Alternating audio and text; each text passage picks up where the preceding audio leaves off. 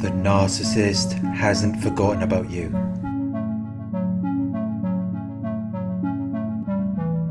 They don't remember you as a person. They are very superficial.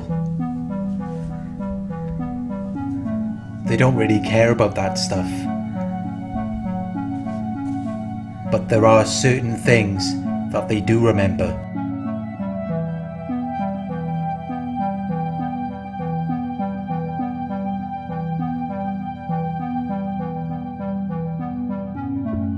They see you as a source of fuel. You provide something to them. You give them power. But that's all it was. They don't care about you as a person. They don't care about who you are. They don't care about what makes you you. Your uniqueness. What makes you special. When the narcissist remembers you, they're thinking about an advantage or benefit that you gave to them.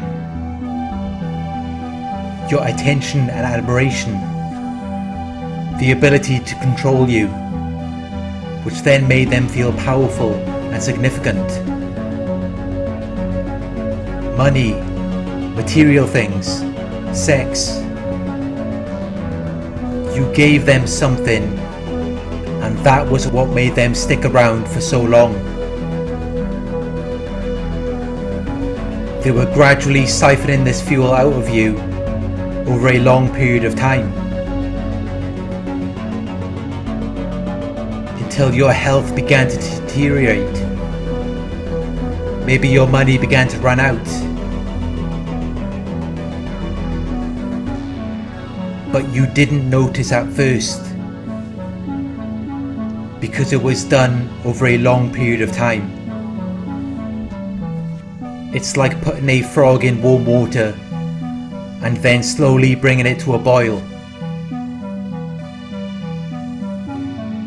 You didn't perceive the danger until it was too late, because the temperature was increased so gradually.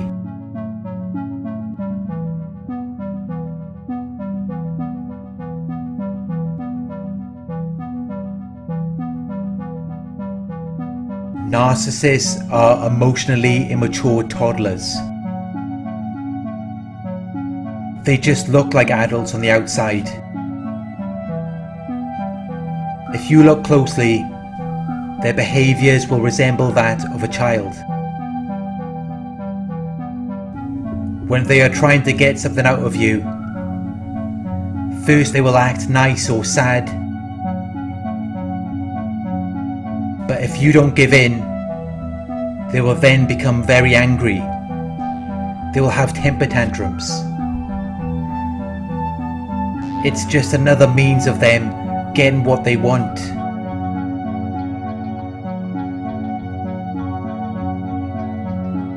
Because all they really care about is getting their needs met.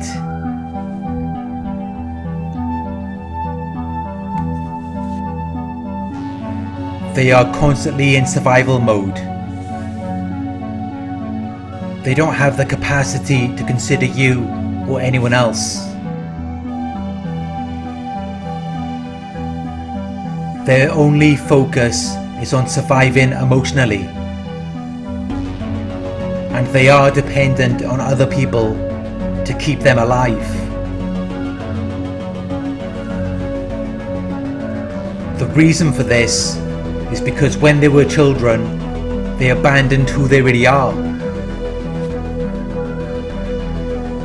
They abandoned their true self, and they then developed a false self, which is their alternative personality.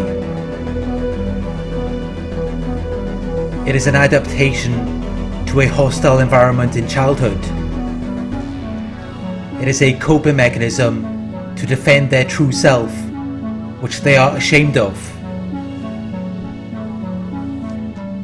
They are following this false narrative of their false self, which is meant to be this larger-than-life character. But underneath this character is their true self, which they hate and are ashamed of. They are constantly running from their true self. They don't want anything to do with it, because they believe that it is defective. They believe that it is not good enough.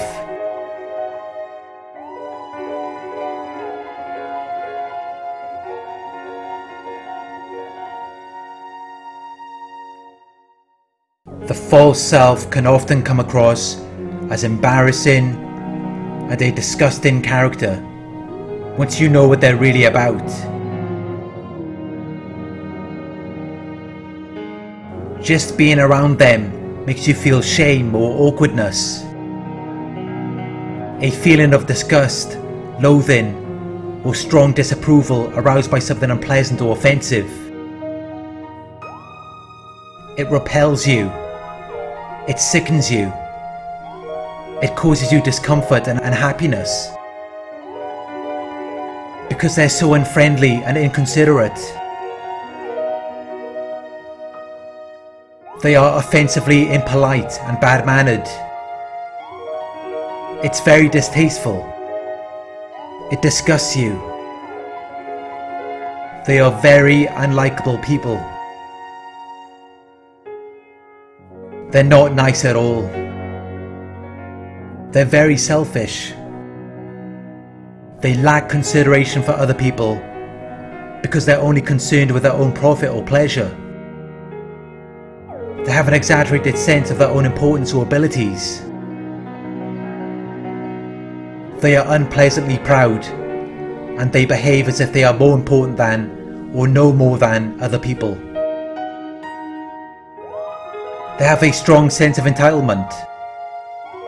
They believe that they're inherently deserving of privileges or special treatment. They believe that you owe them the world.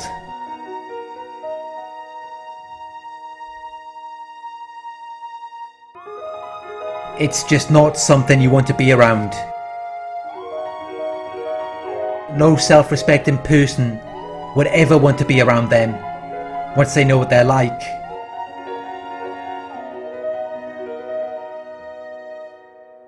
They're very unlikable.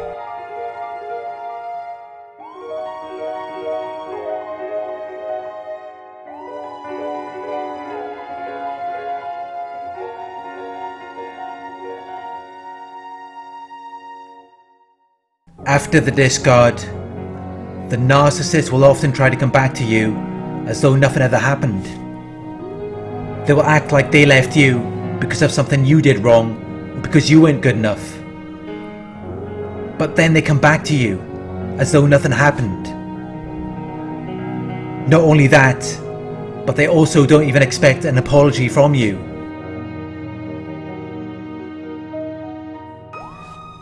They're able to do this because they know that they were the root cause of the problems. If a narcissist genuinely believed that you did something to them, they would never forgive you. They would hold a grudge against you for the rest of their life. But when they know that they were the root cause of the problems, of course they're going to come back like nothing ever happened. Of course they're going to come back like they never did anything wrong. Right until the end, they denied all of their faults and mistakes. They shifted the blame onto you. They projected their insecurities onto you.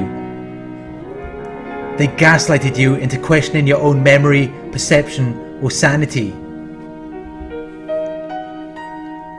And that was the perfect setup for them to then come back as though nothing happened. Because they blamed everything on you.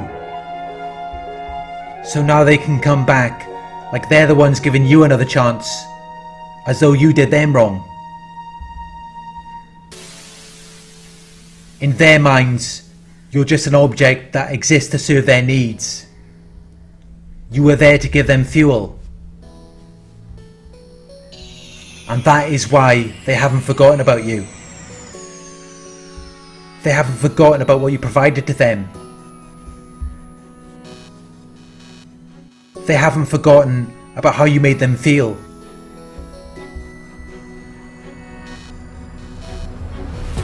They go from one fuel source to the next, but they do get bored. They do lose interest.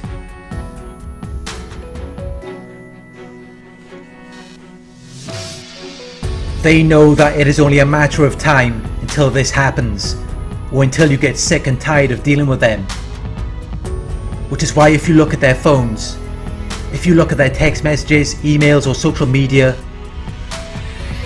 in most cases you will see that they are still in contact with their last fuel source. Because they are already expecting to get bored of you once they have used up all of the fuel that you have to offer. Or they expect that at some point you will figure them out and then want nothing to do with them. And once the discard is finally over, you will then be that person in their text messages, emails or on their social media.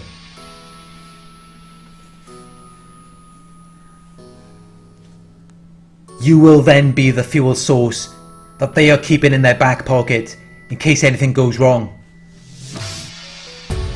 And that is why they haven't forgotten about you.